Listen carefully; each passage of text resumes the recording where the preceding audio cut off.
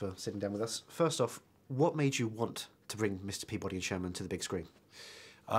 You know, when I was a kid, I remember watching Mr. Peabody and Sherman on Rocky and Bullwinkle, and I loved them as a kid. And I was very excited when I got the opportunity to direct a film of them. Right. And there was nothing really driving you to say, I want to demand to make it? It was just, oh, well, the opportunity came up. You know, it wasn't really the opportunity. It was just someone suggested it. Oh. Someone asked me the question simply, do you want to direct a movie with Mr. Peabody and Sherman? And my answer was yes.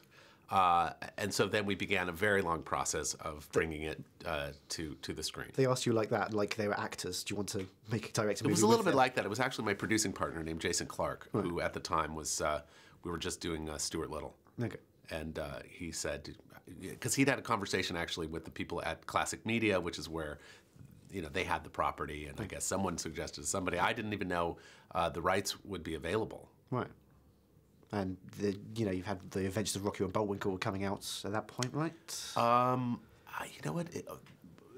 I don't remember what year that was out, but it must have been 2001. No, this happened I think later. So okay. It may have been 2003. So the dust had settled from that. Yes, and you know, it was going to be, you know, quite a different sort of thing, right, and particularly when we decided that we wanted it to be 100% animation. I think that was a big turning point.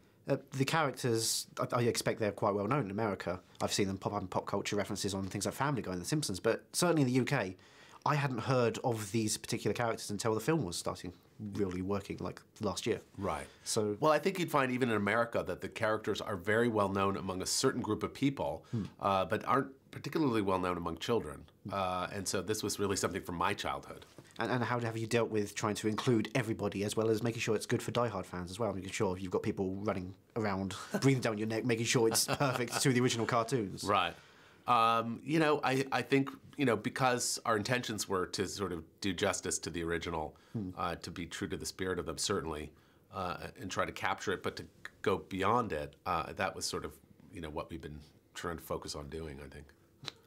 The character of Mr. Peabody in the cartoons has got a very dry wit, and that works when you're working with 5 minutes, but when you've got a 95-minute frantic action adventure which goes really fast, I expect, and you kind of need to have something to keep it momentum going.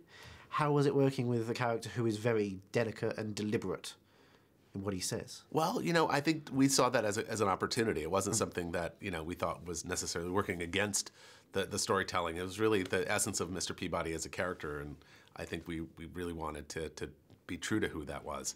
And so, you know, it was really just a matter of trying to tell the story honestly about these particular characters and put them into situations that would bring out the most of their character.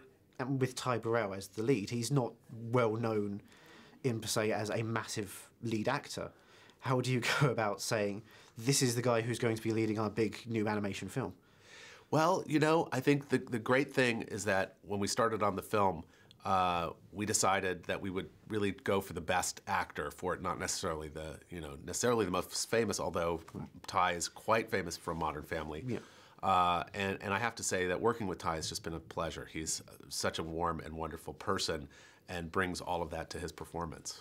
And working with 3D, this is your first time in 3D, I believe? Well, we did a conversion of Lion King to 3D, but that was really a post-conversion. Yeah, This is the first time I've done a film that was, you know, meant to be 3D from the very beginning. And was, looking at the footage, is Mr. Peabody's nose more exaggerated? Is there a lot of things that are pointing out in that direction? Well, you know, 3D is a tricky thing. You know, you want to make sure to do it in the right measure. You don't want everything necessarily popping off the screen just to do that. And the worlds, the environments, you know, did you look into, with Egypt, things that are pointing out, especially with spears, and with the Trojans, there's a lot of swords. Did you look into that direction as well and making it more depth? Well, you do. I think that, you know, you want to have sort of 3D events in the film sort of throughout, you know, so certainly those kinds of more, you know, gag opportunities sort of present themselves, and you definitely want that. But you really want 3D to work as a kind of companion to the storytelling. And so we actually work quite hard throughout the whole process to make sure that the scenes are using 3D in the best way possible. And with the two characters, it's quite an interesting dynamic. You've got the father and the son, but the son's kind of silly, the father's very smart, the father's a dog. Right. How are you dealing with that and making sure it works for audiences and not just as a crazy cartoon? Well, You know, again, it's sort of built upon the classic dog-boy relationship, and the fact that, you know, the dog happens to be his father is sort of a great twist. And I think, interestingly, whenever I pitch this to kids particularly, they immediately grasp onto that idea. If they've never heard of it before, they don't know Mr. Peabody and Sherman. The minute they understand that the dog adopts the boy, it just seems like something worth knowing about. Lastly, what do you hope audiences are taking away from this film?